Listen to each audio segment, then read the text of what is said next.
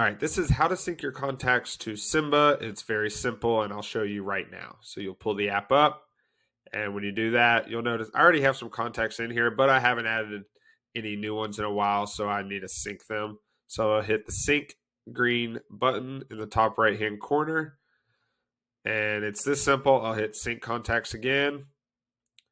I have 16 new contacts that are now into Symba. You hit done, and there they all are.